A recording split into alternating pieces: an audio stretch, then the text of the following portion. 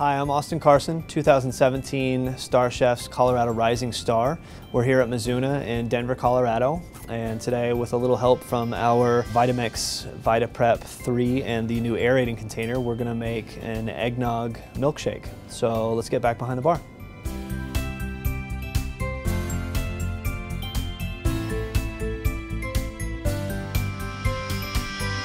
Here at Mizuna, we actually make eggnog 6 or 8 months in advance. Basically what we're gonna do is make a traditional eggnog recipe using the aerating container, and we're gonna make a little bit of an eggnog milkshake.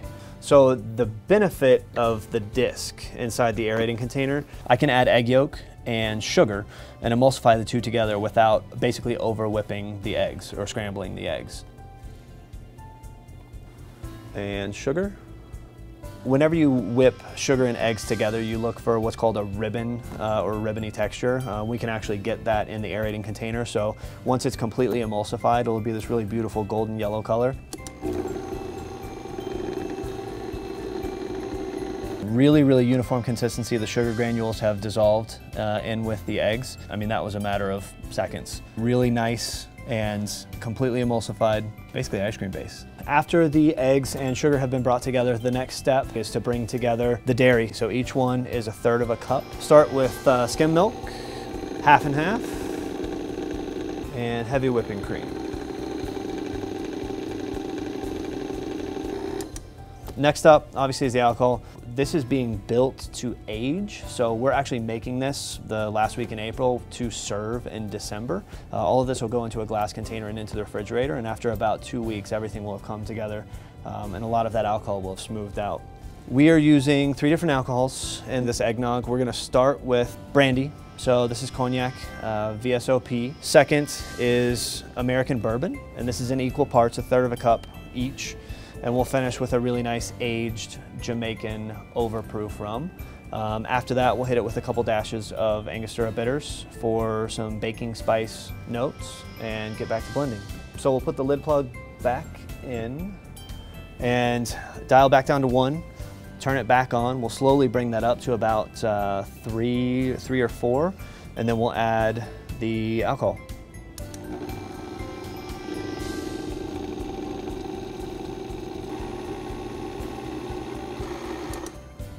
So, finished product. This is a byproduct of the aerating container. And the VP3 is great at this. The texture is fantastic, and anybody who's made eggnog before that's done it the traditional way, it's much more difficult to do and it's much more time intensive. So at this point, the eggnog is finished, but it's definitely something that comes together with a little bit of time. So at this point, what we do here is transfer it to a glass container. So we use mason jars. This one's been aging for a month. Glass container, as I mentioned.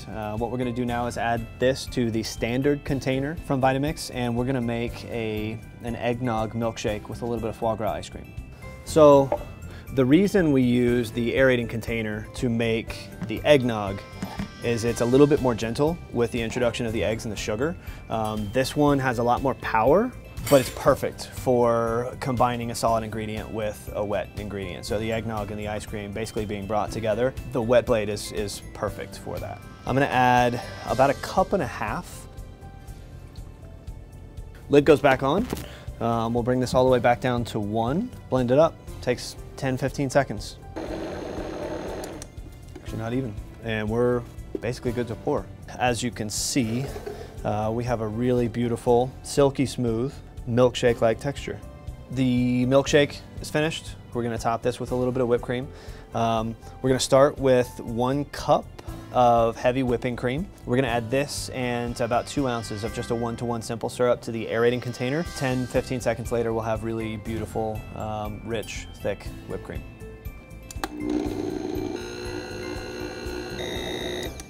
This is absolutely the best part of this thing. You'll actually notice the texture changes pretty dramatically 12 to 15 seconds in, and it becomes this very rich, very thick whipped cream.